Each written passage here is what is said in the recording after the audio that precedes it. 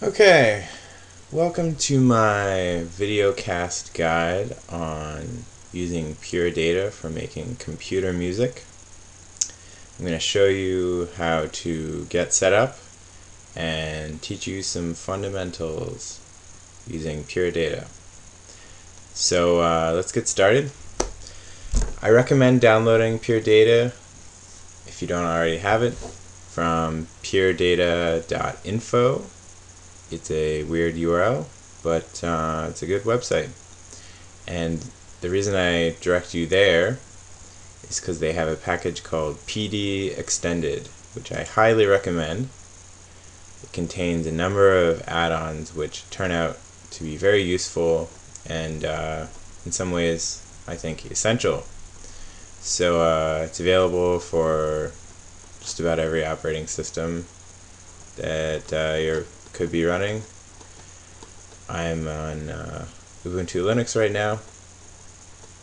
So once you've downloaded it and installed it, it will look something like this when you run it. It's a blank window, doesn't look like much. We're going to fix that. The first thing I recommend that you do is turn on the DSP, which stands for Digital Signal Processor. You won't hear anything until you've checked that on, so let's just turn it on now. And then next, we'll go to File and make a new patch. And again, we are greeted with a terse blank window. So, the first thing I'm going to do is show you an object. Objects are the fundamental sort of atomic unit of a Pure Data patch, and to get one you click on Put and click Object, and you will be presented with a dashed box with a cursor, a command prompt, ready for us to enter our first the name of our first object.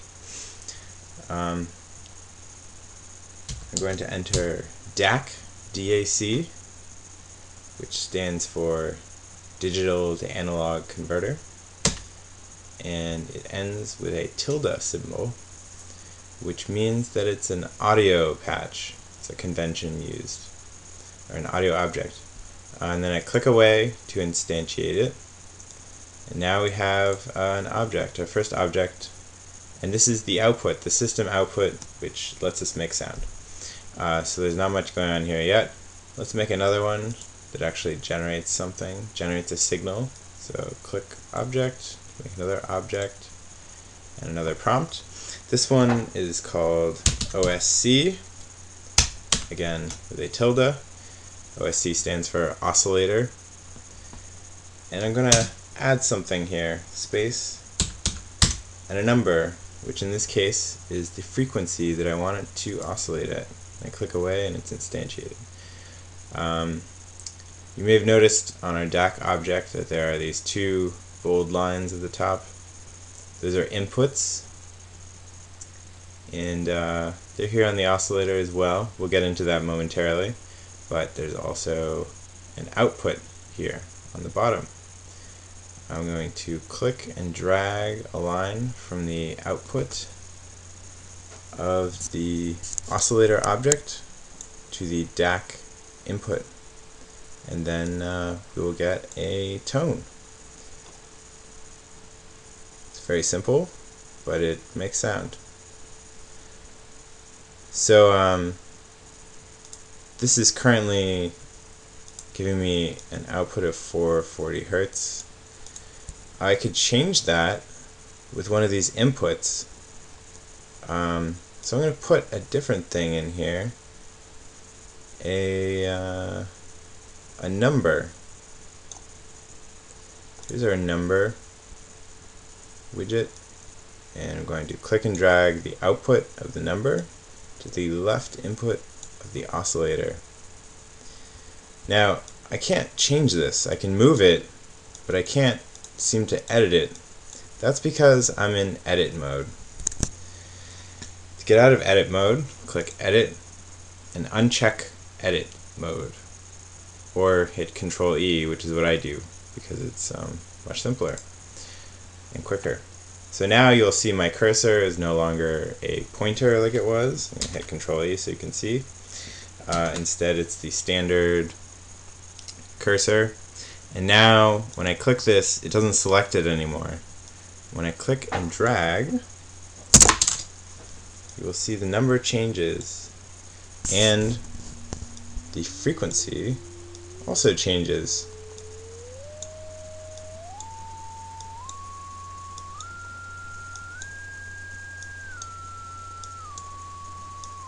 There you have it. As you can see, this is a little tedious. So if I wanted to move between a range, another way I might accomplish that, I'm going to go back to Edit mode with Control E and delete this, is to use a vertical slider or a horizontal slider. I prefer vertical sliders. You can see here that this has an output as well. If I connect it to the oscillator input,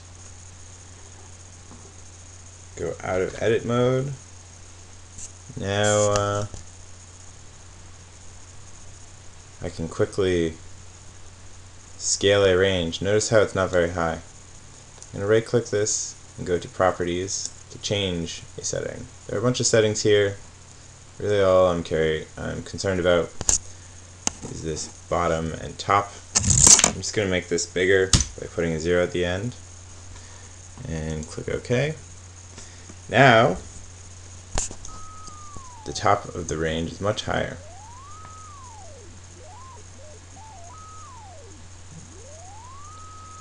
So there's the V slider.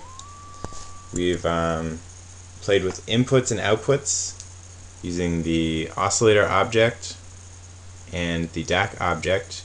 You may be wondering, well, how did I know that the left input of the oscillator is the frequency input?